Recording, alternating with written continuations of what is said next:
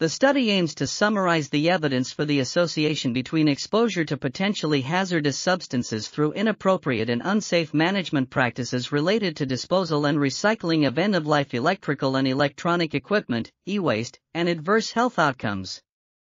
The study systematically searched 5 electronic databases and yielded 23 published epidemiological studies that met the predetermined criteria. All studies were from Southeast China.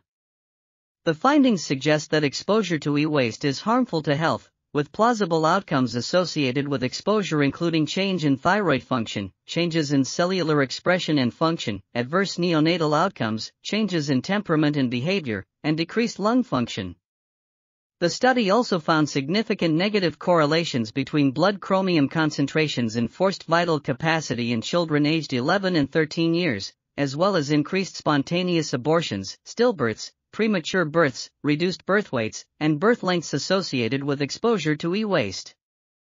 People living in e-waste recycling towns or working in e-waste recycling had evidence of greater DNA damage than did those living in control towns.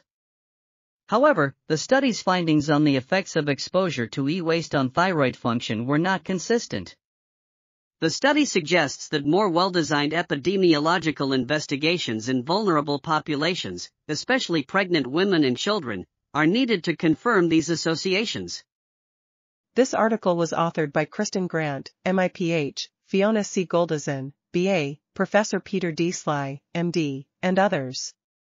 We are RTCLTV, links in the description below.